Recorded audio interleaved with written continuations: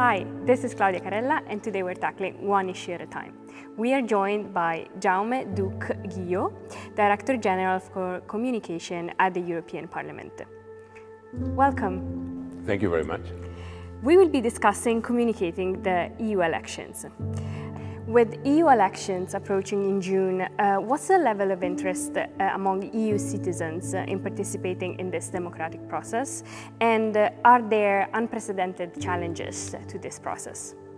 Well, first of all, if you have a look to the Eurobarometers, to the European or the pan-European surveys in these last 2 years, yes, you can see that the interest of citizens around these next European elections has been growing, and it's probably 10 points more than it was in 2019.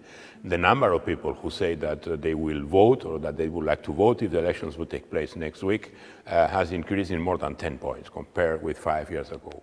What it's also maybe or more interesting and more telling is the fact that 3/4 of citizens now say that they know that what's being decided by the European institutions, Council, Commission, Parliament, has an impact in their lives. And this wasn't there 5 years ago or 10 years ago. This is the result of the visibility of the Union during these last years because of the different crises, because of the way the European Union has delivered, or because the way, let's say, the European Union has shown to the citizens its real added value.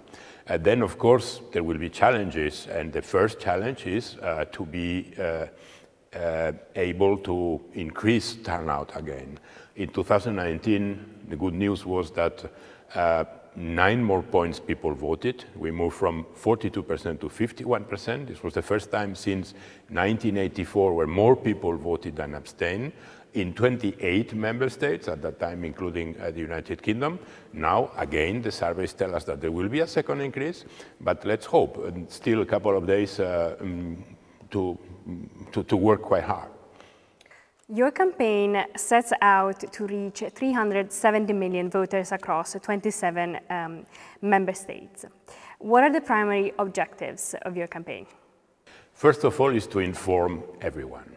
This is our obligation, our duty as an institution, to be able to inform these 370 million people, not only about their right to vote for the European elections, but even more important, why it's so important to vote, and why maybe this time it's even more important than it was 5 or 10 or 15 years ago.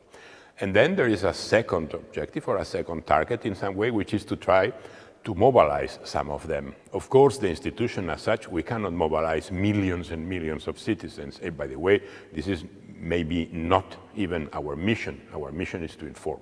But it's true that if you are good in informing, maybe you are also good in mobilizing some of these people. And these are, let's say, the two main missions since a couple of months and until the day of the elections. And you have emphasized the importance of informing citizens about the Parliament's work and its impact on their lives. Could you explain why it is crucial for EU citizens to exercise their right to vote in these elections? Well, first of all, voting is a right, but voting is also a privilege. There are many millions of citizens in this world who cannot vote. And there are also many millions of citizens who have the right to vote, but in reality they don't have the right to choose. Look to what happened in the Russian elections 2 months ago. Yeah, there were elections and there were candidates, but we all know that these were fake elections. So we, as Europeans, as citizens of the European Union, we are privileged because we have the right to vote in our countries for our national parliaments and governments, but we also have this possibility to vote for our representatives in the European Union or at the European level, and this is fundamental. And then second, because voting is also the moment and the way to protect democracy and to make democracy stronger than it was in the past. And in this particular moment, when you also see that in the world the number of countries that you can consider democracies is shrinking, there are less democracies now than 7 or 8 years ago, this is probably also a reason for voting, to protect democracy at the European level in a moment where democracy is fragile or democracy is at stake in some way. how does the Parliament plan to counter disinformation and ensure citizens receive accurate information during these elections? Well, there is no silver bullet. There are many things that must be done at the same time to fight against disinformation. First of all is to promote information. It looks very simple, but it's not. When there is more information, there is less space for disinformation. When people have the possibility to have access to more information about the European Union, what the European Union is doing or not doing, then disinformation will find more difficulties in being efficient. So this is maybe the most important thing.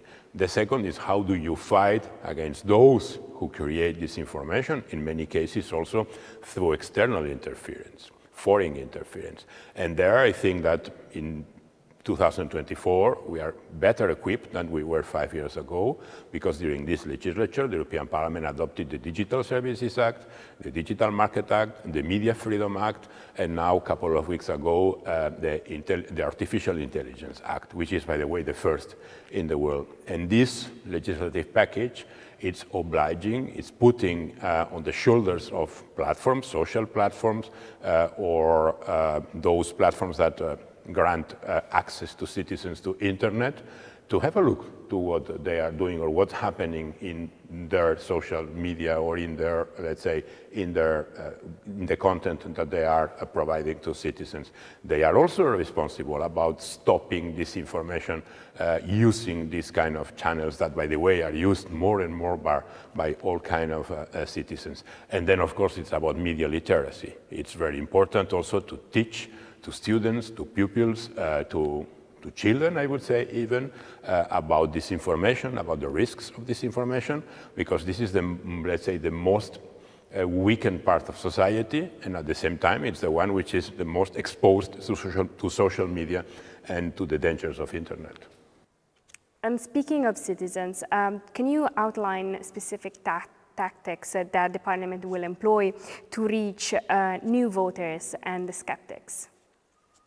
Yeah, well, what we are doing since several months now is running a campaign, an elections information campaign, which is shareable, which can be shared by anyone, by the other institutions. By the way, we are helped quite a lot by the European Commission, by the European External Action Service, in mobilizing, for example, expats, people who live in third countries but who still have the possibility to vote in the European elections. We are being helped by all kinds of NGOs, civil society organizations. It's quite huge, and it's important because, again, trying to address 370 million citizens just from the institution, this would be impossible. Then it's also about having help from those people who can be credible for others, young people who can talk to other young people, content creators who can also be followed by millions of people in the European Union. Even, I would say, celebrities, influencers, these people who are playing more and more a role in society, because many citizens trust them more than they could trust, for example, traditional media, they also can play a role, and this is what we are doing. And by the way, when addressing those that will vote for the first time or will have the possibility to vote for the first time, these primo voters, 23, 24 million citizens will have the possibility to vote for the first time, you know that you need this help. You need the help of other young people, influencers, and content creators. In your view, what are the key issues that will sway these elections, and which issues do you think are the most important for EU citizens? I think it will be about the future of the Union in a very complicated world. The Union has been, I would say, quite efficient during these last years to cope with Brexit, to cope with the pandemic, also to support Ukraine against the Russian aggression. But we don't know what will be next. What we know is that this war is still there, that this war is not just against Ukraine, it's also against us in some way. It's against our democratic model, our freedoms, our way of organizing our society. We don't know how China is going to evolve in the next years. We don't know what will happen during the next presidential elections in the United States. What we know is that the moment arrived to take our own responsibility on protecting our citizens, on defense and security policy, on access to energy, access to basic products, many things that we delegated for many years to third countries, and that now maybe we will need also to ensure ourselves for our citizens.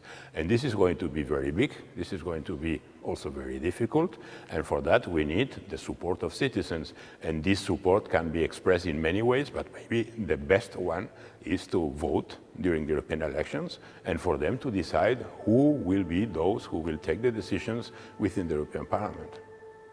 Thank you, Director General. Thank you very much.